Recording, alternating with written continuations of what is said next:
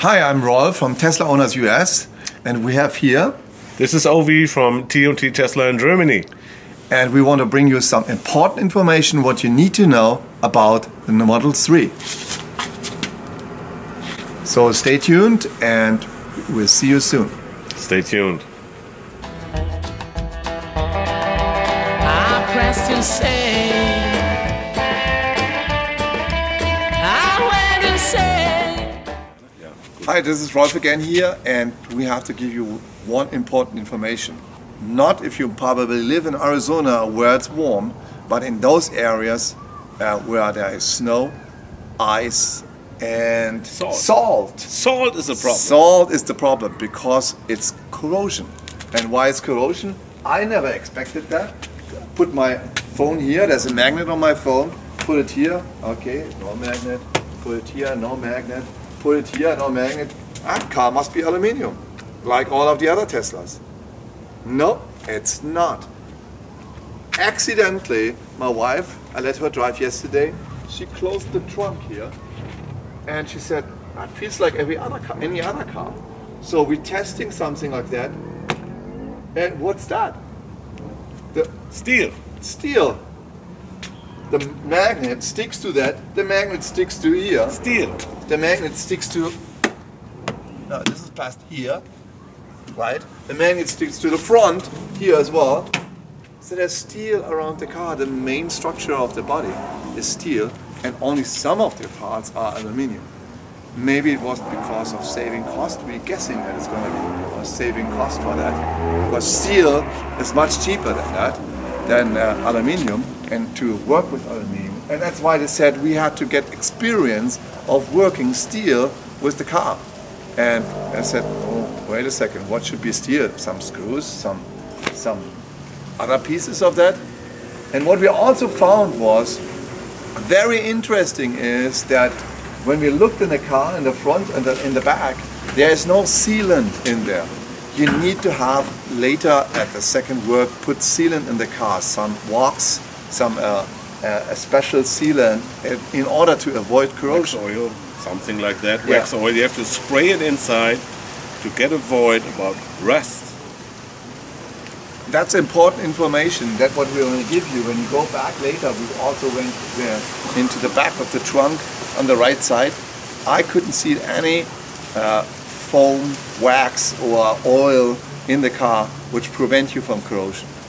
So wait for the next takes, we check something else out.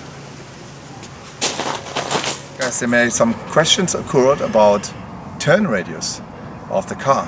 And actually when I'm driving it, it felt a little bit long or wide. So we're gonna measure that turn radius. Put a piece of tape here. And then return.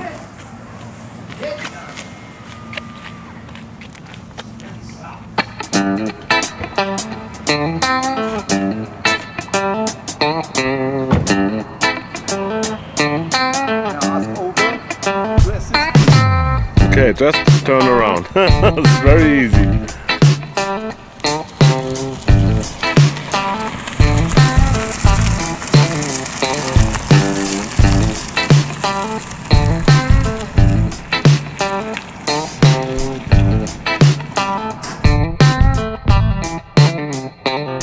Go on.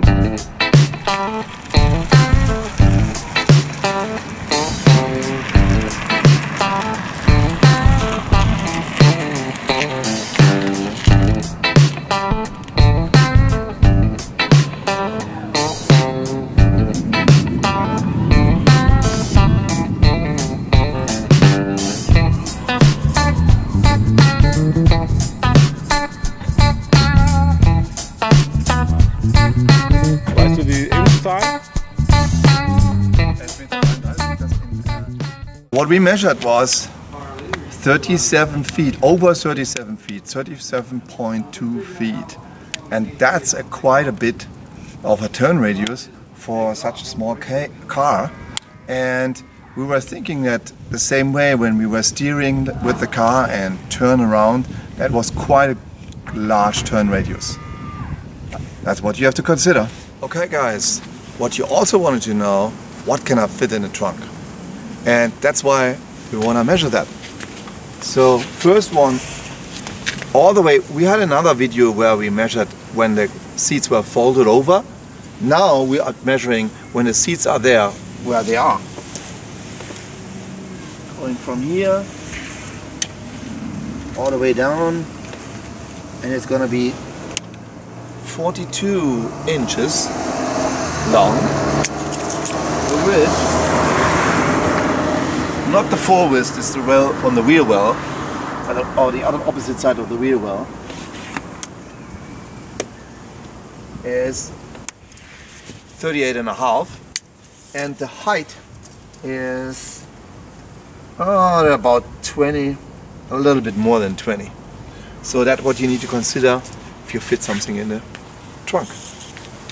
Okay, ready. And probably after that, there comes the next question. How about the front?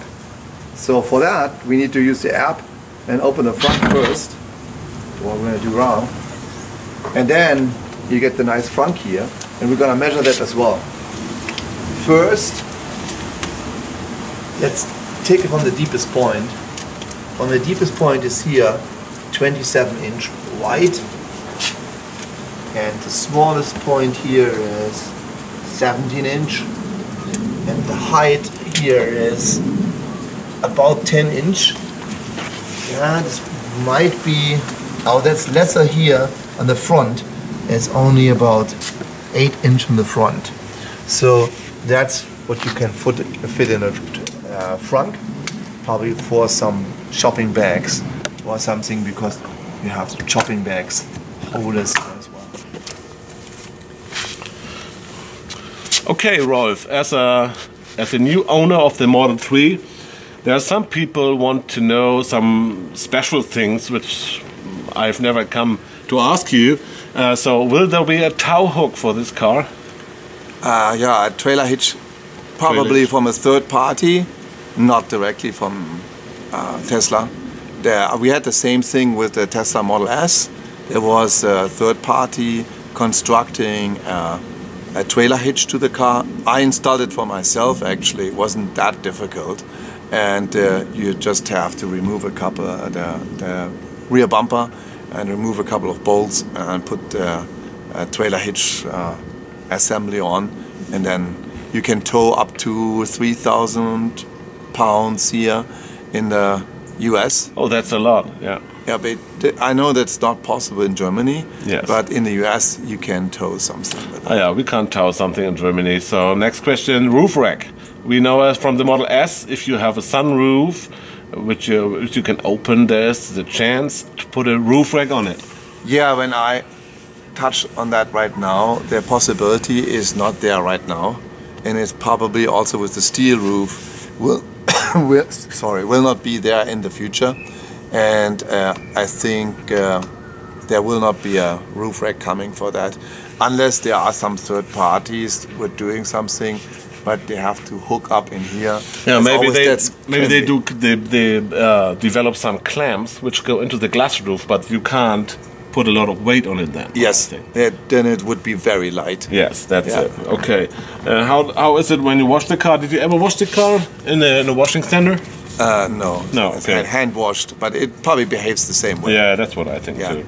So, what is the next question? Yeah, the satisfaction of the customers. As we know, these screens have, from some models, or some people put it in the internet who have a Model 3, that there was phantom touches on it. Yeah, and it's probably the screen is not 100% okay because it's a touch screen. There's a grid on that, and if you put your finger on it, then the contact has been made, and there's like a touch on that one. It did not happen with my car yet. But if that happens, if there's anything, you're gonna call Tesla, and they probably even would send someone out to replace the screen. It's probably a connect to a couple of screws here, and then replace the screen even remotely. So if any problems will come, Tesla will definitely help you quick. Yeah. So they come out. Yeah, they come out to you. Or if the service center is close by, you drive by. Probably we get a loaner. Then drive a Model S as a loaner, could be, and then you having a new screen the next day. So that sounds very good for me. Is that what I expected for the first adopters of the Model 3? You will be helped if there will be a problem. All right. All right. Okay, so we are here back again to get some how is it? Insights or some information, some more information about. See what the future will bring. Yeah. First about the Model 3. First I have to say sorry of the guys with the standard battery package. That's been pushed backwards to the end of the year. So I really have, I also have a friend and he was almost thinking to buy the long range and then said, I really don't need the long range for that, it's really too much. And then he still keeps the order open for the end of the year as early as probably for the standard battery packs. Probably one of the reasons is that Tesla wants to get more revenue in, and they bring the all-wheel drive forward. People are hesitative. I have one friend. He had an order in for the regular Model 3, and he is a Tesla owner as well. So now he said, I'm gonna wait for the all-wheel drive, and probably many people are waiting for all-wheel drive. Yeah, especially those people up in the north who have all this snow and have big snow and a lot of snow. I can really imagine why they wait for it. So you think the next step on the Model 3 is the all-wheel drive, the dual drive, that's the right word, I think. And then the next step is that what we think is the performance model on top of the dual drive. Because that is just pushing more energy to... Then you have to take the long range, right? And then you sell the long range again. Okay. Then you have the special fuse, like the performance fuse probably is coming in there, so that you can push more energy to the electric motors and get the most out of it. And I think this car comes then close to insane mode, which is, I'm guessing, 3.5 seconds, something like that. That would be amazing. That would be great. It would be great. And then that's what we thought, what our thoughts are. Then the standard package battery will come and you will get the car without the premium package, which is right now not possible. So without leather, it will be cloth. There will be no glass roof, as you can see here. It will be a steel roof. And also, I think there will be another material in this car, maybe not a steering wheel out of vegan leather, maybe it will be I don't know, another product. And I'm not sure if the standard model will have the heated seats. Yeah, that could be possible as well. So the friend of mine, what I have here, he doesn't care in Arizona about heated seats. I mean, it's nice, but he doesn't care. And he's waiting, but you probably... And I was thinking also there are coming more options what you get. You're not getting only the black interior and the white headliner. You will get also a black headliner. You might get a white interior, probably with the performance package, the white interior. Oh, cool. That would be cool. Would be probably looking very cool.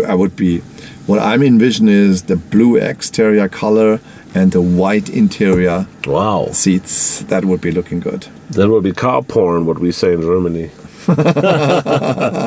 Yes, okay, so that's another side of Tesla owners and US and TMT Tesla. Hello, this will conclude this series of Model 3s. We will have more to show you, but most of the astonishing is that we did not expect that, and I'm still buffed about that, is the steel in the car. So, and how can you make so much mileage on the car with so much steel in the car? It must be way more if this car would be complete out of aluminum. Yes, and we tested that, and we removed the magnet on here and on some of the pieces. What we just moved it on some of the pieces where there was no steel, and then accidentally we said we're gonna check it again, and we checked it again, and what you find out, there is steel in the car, and it's probably to drop the price. And that's most likely that you have to push the price down, and with all aluminium and with the difficulty to produce aluminium, even when Tesla has a lot of experience with that, but there's still a price tag on that. And steel is in the car as well, so that was astonishing us the most of all. Yeah. Okay, and then you will see much more from us. We have a lot of projects going on, about a guy who bought a lot of Teslas in flooding in Texas, what he makes up. A guy who is dealing with all the inside of Teslas in regards to battery refurbishment and so on. Then we probably might make a drone video. We will have a new nose cone or a new fascia update from the old nose cone to the new one. And that's all what we bring you. So stay tuned with our channel, subscribe, and thank you very much for viewing. Press the bell, and when you press the bell you get a notification that the new video is coming on, and you will see it first. So press the bell to be a subscriber. Subscribers and be notified. And we appreciate all of your viewing. See you in the next time. Bye bye. Thank you. Thank you.